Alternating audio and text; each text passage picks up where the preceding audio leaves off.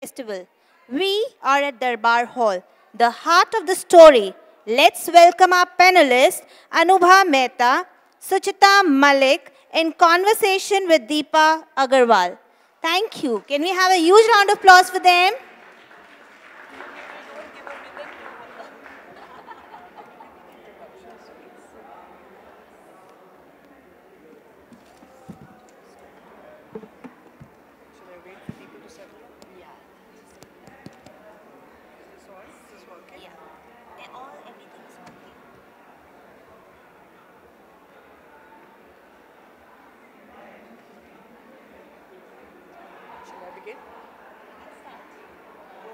Good evening, everyone, and welcome to the session on the heart of the story.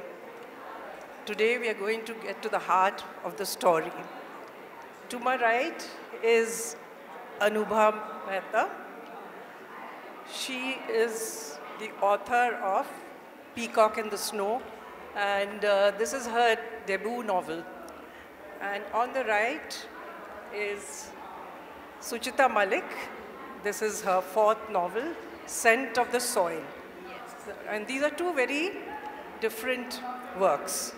And I am Deepa Agarwal, and I am the author of this short story collection, You Cannot Have All the Answers. So, what is the heart of the story? Okay. What is the heart of the story? How do we get to the heart of the story? I personally believe that the heart of the story lies in the heart of the author.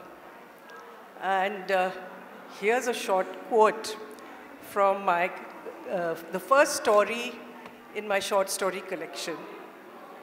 Some stories begin at the beginning and some at the end.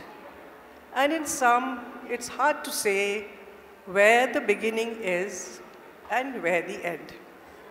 I don't know if this sounds a little cryptic, but what I'm trying to say is that the story doesn't really begin from the printed word on the page. There is a long backstory, and this is the backstory that comes from the heart of the author and from the author's own experience. And the end of the story, that is what goes on in the mind of the reader after they have finished reading the story. So first, I'm going to ask Anubha about the experience that led her to write this novel. Anubha is an Indian settled in Canada, and the title of her story is extremely evocative, Peacock in the Snow.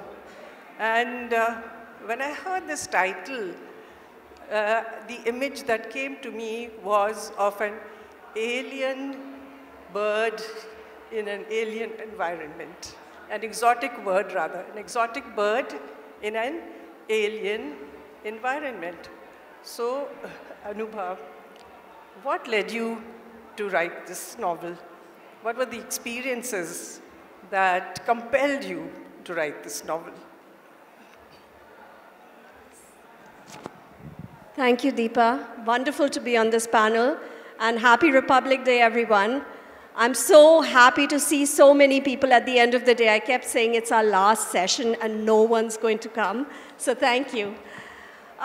Peacock in the Snow, the title itself is evocative and indicative of, I guess, the uniqueness of the spectacle, where the peacock represents all the moods and shades of life, and it is evocative of the hope, resilience, and the colorfulness that the East, you know, a life lived in the East has, transplanted symbolically in the Western world of white snow. It can be, you know, at three very easy levels. At a very topical level, I wanted to write a fun story of a girl called Maya who runs from east to west and all the magical, eccentric individuals she meets. It's a story about hope and resilience that comes out from the imperfections of life, which was to deal with a lot of imperfections aside us, as well as the things that I saw outside. It's also about, you know, like I said, at a topical level, it's a page turner. It's a fun story of a girl looking for love, which is very improbable. And she uncovers a secret which sets her free. So part one is in India, and it's all about haunted mansions and a murder and a girl trapped in the morality and materialism of India and the razzmatazz of parties and family politics. And then she moves to Canada, the depths of Canadian mines and landscapes and the bounty and the hardship that they... But at a slightly deeper level, Peacock in the Snow is, you know, how does a transplanted peacock navigate itself in the landscape of penguins? How does that interaction take place?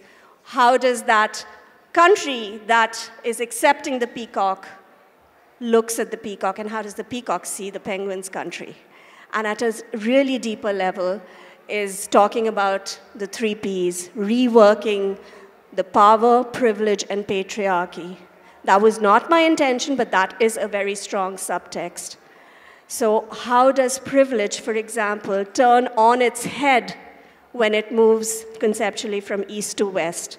So all the things that we deem as privilege in the East no longer work, for example, in an equalizing society, more or less, in the West. Same for patriarchy. I've spoken about some of the silences and shadows of patriarchy, not the normal issues that were raised, where these are not new themes, but issues and isms don't have geographic boundaries. And this book is for, I guess, people from both sides of the globe. And that was the reason I wrote this book. Does that kind of answer the question? Yes, thank you so much. Well, migration is sometimes a choice, but sometimes it is a compulsion. Now, my own short story, The Path, from this collection, it's a story of 4 soldiers running away from the battlefield. Actually, they are escaping after the Battle of Tarai, the second Battle of Tarai, in which Prithviraj Chauhan was defeated by Muhammad Ghori. So that is forced migration. And I'll read a very short passage. It's called The Path. They did not seek the path. It found them, maze-like. It led them on such a meandering journey that try as they might, it was impossible to calculate the distance they had covered. Even the roughest estimate eluded them. The passage of time remained the only certainty as they kept track of the phases of the moon. Dark, bright, dark, and bright again now. That and the fact that all the myths that they had employed to keep hope alive were on the verge of extinction. Well, you know, stories are born most of the time from our own experience, as you have mentioned. And, but I also feel that stories are a writer's quest for answers that might have eluded them in their own lives. And the fact, you know, that sudden things overtake us, sudden disastrous happenings, and my own stories have been born out of incidents that have occurred to me or experiences that other people have shared. And these are the stories to which I'm finding the answers. Though what happens when human relationships break up, when sudden tragedies overtake us without any warning? So all of us have our own sources. All of us seek the heart of the story in our own ways. Now, Suchita, each writer approaches these questions in her own style and uses different devices to express the central idea of a story. Your novel, Suchita, Scent of the Soil, is about a civil servant abandoning a highly successful career to return to his rural roots. Apart from the protagonist's, Shubhajit's own disenchantment with his life, there are other external factors that reinforce his decision. Can you share the stories, the thoughts that help to propel your plot to its conclusion? Thank you so much. And I thank the audience also for being here and listening to us so patiently. And well, I've been listening to both of you with a lot of interest. And you have talked little about the theme of my novel, that is the scent of the soil. It's a fourth novel, and it's the culmination of a trilogy, which I started with my first novel, that was Indian Memsahib, which came about 10 years before, which was followed by the second one, Memsahib's Chronicles, a story of grit and glamour. The third one was not about civil service, Women Extraordinaire, where I talked about ordinary women and what is it that makes them extraordinary. But today the topic is a little different, and we talk about my fourth novel, that is Scent of the Soil. As you said very rightly, Deepa, that here the protagonist, he is so caught up in the web of life, and he's a civil servant. He has worked for more than 3 decades, and he has won the Prime Minister's award twice. He's professionally very, very successful. He's reached the peak of his career. But his family life, he has had to make certain sacrifices. His family life is in a shambles. His family has disintegrated. His children have gone astray. Professionally, he may be very successful, but personally, he's a loner. So a point comes in his life where that forces him to redefine the words like success, glory, courage, glamour, etc., etc. He thinks, I'm professionally very successful, but am I really successful? Am I really happy? Is happiness a mirage? So he wants to take a short break, and he thinks that, he would like to go back to his roots and live a simple life. He wants to be away from a life of glamour and glitz and grit even, and he wants some kind of catharsis. So there is a twist in the story as we are discussing the heart of the matter. Well, that is the creative freedom a writer enjoys, that, there is a plot and there is a subplot. So there is a twist in the story where the older generation and the younger generation, they come in contact, the grandmother and the grandchildren, they come in contact with each other, and there becomes I bring a subplot where the children want to know that, tell us about our village, because the grandmother has come from a village. Now the children have read all about the village life, the rustic setup, etc., or about how the civilization, how the first village came up, and all those kind of things. They have read only in their textbooks or as lessons. But here is someone, the granny, the grandmother, who has actually lived that kind of life. So a very simple question asked by one of the grandchildren, tell us about our village, grandma. She loves the word our. She sees that there is some kind of belongingness and which she needs to adhere to. So they start talking to each other. And she tells how the first village was set up, how it was set up 400 years back, how, there was a common ancestor, and how, each person started a village. What was a panna? Some of you, the older generation sitting here, would know that it was referred to a section of a population. And what was a thola? They say, what is a thola? She says, it's a kutumb. Then she talks about the major activities in the village. She talks about harvesting, how they would go to the fields, how they would cut the crops. Now the children have they've read about Keats's Ode to the Autumn, where autumn is personified as a village woman. They know about the winnowing process from there. But here is a person who has actually lived that kind of life. They've heard about Ode to Autumn, but they do not know what a charge is. So they ask about all those questions. So the grandma tells that we used to get up in the morning, we used to take a darati. They say, what is a darati? So it's a sickle. They understand a sickle, but they do not know what is a darati.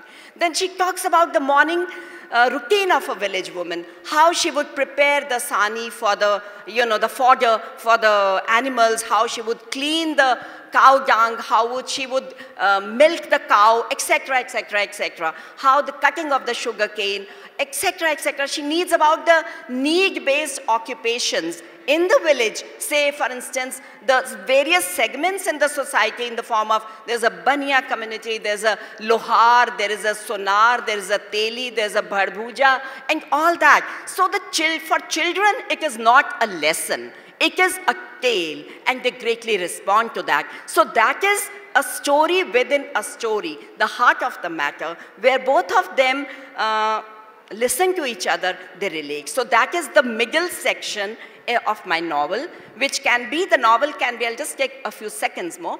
The whole novel can be deconstructed into 3 segments. One is the glorious present moment. Second is looking back, delving into the past, and which comes to your later question, that the future, they're thinking about the future, how the past and the present are connected, and they're looking into the future, trying to find the answers. Is the answer lies in a balance between tradition and modernity? Or do we redefine all that? So that is how I structured my novel, and tale within a tale and heart of the matter. And let me tell you, it all came from my heart. Thank you. Yeah. Thank you so much for looking so deeply into your work and letting us know. I sometimes feel that stories haunt us, like the ghost of the grandmother who relentlessly pursues Anubha's protagonist, Maya, across the wide oceans. The ghost that seems to be dictating the course of her actions. Now, as writers, we like to think of this ghost as the muse, the benign goddess who inspires us to pen our narratives, our interpretations of the events that overtake us. Like I mentioned earlier, most of my short stories have come out of actual incidents that have happened to me. Now, I want to ask you one thing, Anubha. Yeah. How do your characters come to you? When characters are drawn from real life, it seems that they come to one ready-made. But in the course of narrating their stories, characters often shift shape. So how does this happen in your creative process? Can you share your process and your work routine with us? Absolutely, thank you. What a wonderful question. And I'm kind of dreading it because I'm not a very organized person and not the ideal to know, there's a beginning, middle, end. I never had the privilege of being someone who knew before I started writing that this is what I wanted to write. The way Peacock in the Snow, way that I write is I have all these stories inside me which I just let out on paper first. And then I work backwards. Okay, here's something that I have to write. I get into a frenzy. I write, let's say, for 5 months. And then after I've finished, I cut it, slice it, and see, is there a storyline here, or was I just having fun, with myself? The way this happened was I did academic writing. So the first time I wrote a novel, and I said, this is wonderful. I can run free and wild with my imagination. I can become anything I want to in a novel because I am the guru and I don't need another subject matter expert. Unlike, in academic writing or nonfiction, you have to know the subject. You have to know, it has to be an empirical research and analysis. Here, you don't need that. You just have to have a spirit and a gut. So in terms of the characters, what happened was, after I wrote the stories, I was very hesitant, and I didn't know where to go to see if this made any sense. So I picked up everyday friends and people in my inner circle and outer circle, and I sent them my first draft. And I said, here is a draft, just hit me with anything you have with it. So what they did was... Just read one para, that's it. what they did was I picked, let's say, a CAO from a small town in Canada who had never traveled out of Canada. I picked a lady on a wheelchair whose dream was just to dance, do ballroom dancing. So different demographics started giving me feedback, and they all said one thing. It's a page turner. We want to know more.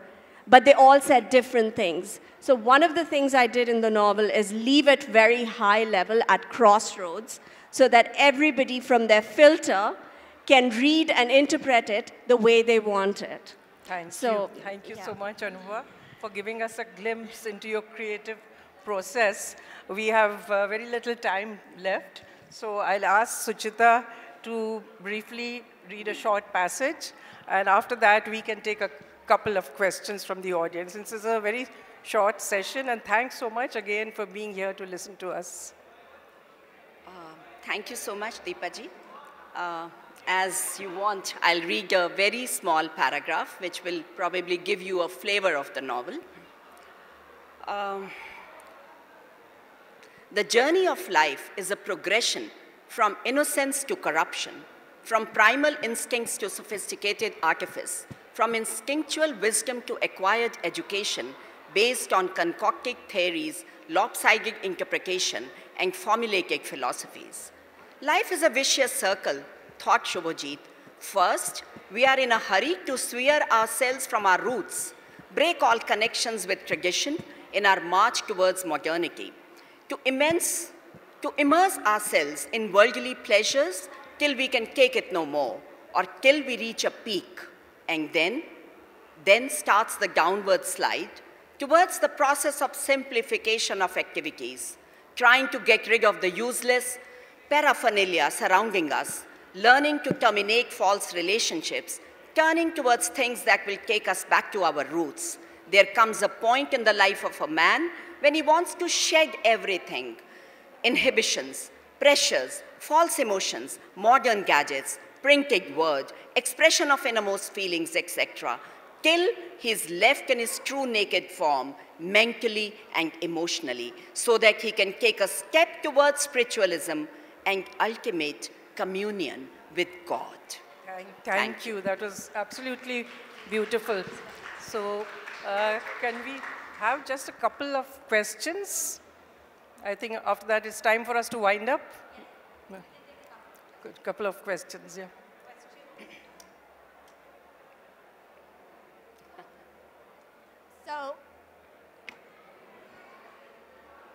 So my question is related to actually the heart of the story.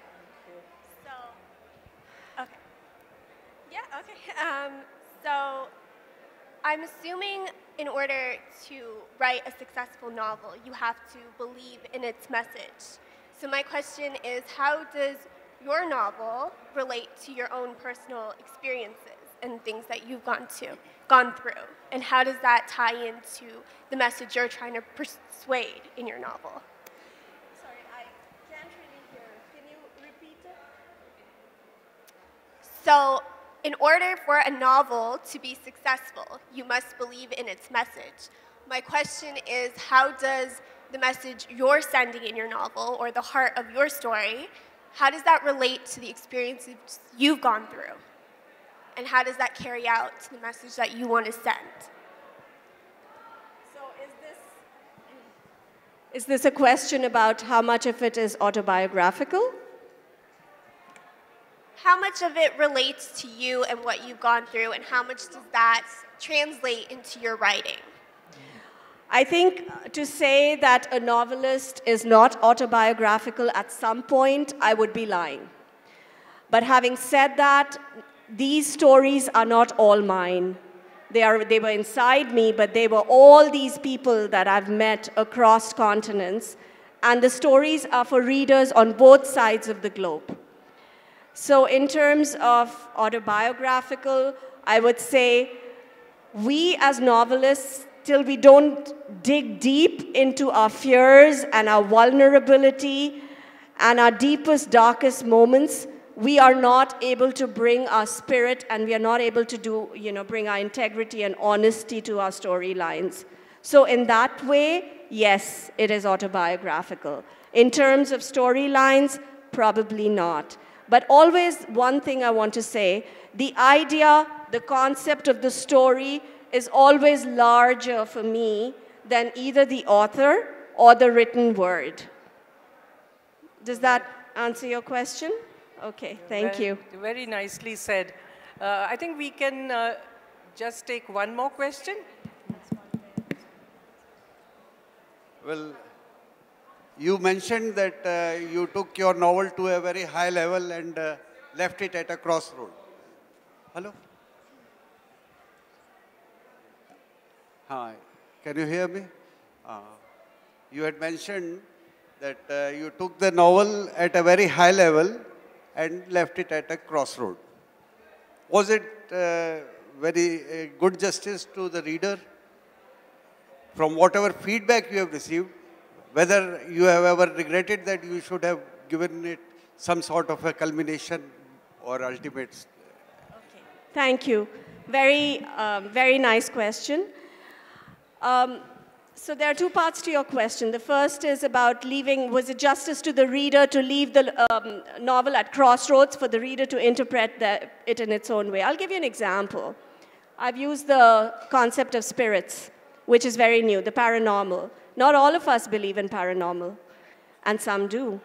So for example, the protagonist, Maya, is sitting on a chair, and she dozes off, and then she has a dream, and the spirit comes. So those who want to believe in a spirit will think the spirit came. And those who didn't want to believe in it said, oh, it's just a dream. Does that kind of make sense? So those are the crossroads.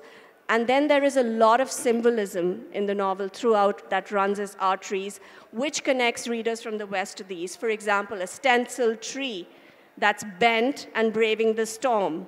This is symbolism that we have over here, as well as our natives in Aboriginal people in Canada have the same stencil tree symbols on their artifacts. The same as whispering wind. So whispering wind is something we hear every day. But those who believe in that the wind is sacred, or those who believe, for example, coming back to the same example of paranormal, would think there's more to it. That was the first part. And then you had a second part, I'm sorry, which was around, yeah, so the feedback I got, part 1, 2, and 3. There are 3 parts to this novel. Part 1 is in India, and it was written for people in the West. So the feedback I got from when the book launched in Canada, in the West, is that I wish the entire book was part 1. We want to know more about India. And the feedback that I'm getting here is more to quench the curiosity and thirst of people who talk about a family, a young family who migrates to the West, not because they're they're fleeing persecution or war or poverty, but there's this new profile of educated Eastern people who are going to the West, and their story. What are the access points into the Western society for them? How do they receive? So it's curiosity about people like us who go there, and what do they see? How do they see the bounty, the richness, the hardship, the mines, the landscapes of Canada, the good and the bad? Does that kind of answer your question? So, I'm sorry. I'm sorry. I'm sorry. I think we're running out of time. So I think we can take one more question. Good evening, ma'am. Ma'am, as a novelist, do you try more to be original or to deliver to readers what they want? Sorry, say that again. Ma'am, as a novelist, do you try to be more original or to deliver to readers what they want? No, let me take that. As a writer, you always have the creative freedom to choose your own subject and the theme and the characters, which are all, the facts are all strewn all around you. It is the writer's creative freedom to pick up whatever he or she wants and then give them little bit of imagination and weave them into a story. At time when a writer writes, I don't know about others, but as far as I'm concerned, well, you do not think all that. You think only from your heart. You want your novel to be entertaining also, and yet I always feel that it should carry a message. And as I would like to end with, as Fitzgerald, I'm sure you are all aware of his name. Fitzgerald says in The Great Gatsby, "So we beat on, boats against the current, borne back ceaselessly into the past." So if you can connect the present, the past, and the future, well, and still appeal to a segment of readers and audience, I think you have done your job properly. Very well put. Thank you so much. I just wanted to add one thing. A novel always runs parallel at a couple of levels, right? One is the immediate level, which is, it could be a page turner, it could be a mystery, it could be, you know, fun. The other is a slightly, if you look deeper, a little, one notch deeper, it's a little bit of the subtext. So the readers interpret the novel with their filter. The point is not to be patronizing to the readers, not to give it to them. Leave them space for their intelligence. And that's what, if I could do that, then my work is done. Yeah, so that's exactly where the heart of the story lies. Because the heart of the writer has to connect with the heart of the reader. And once a book has been written, I'm sure you'll agree with me, it no longer belongs to the writer, but it belongs to the reader. And that's where the dialogue continues, and that's where our hearts connect. So thank you so much. Thank you so much, Anubha. Thank you so much for listening Suchita. to us so patiently Thank you. about something which has come straight away from our heart. Thank you from our heart. Thank you. And thank you for coming on 26th January. I will always remember this Republic Day. We wish to thank our panelists Anubha Mehta, Suchita Malik, Deepa Agarwal.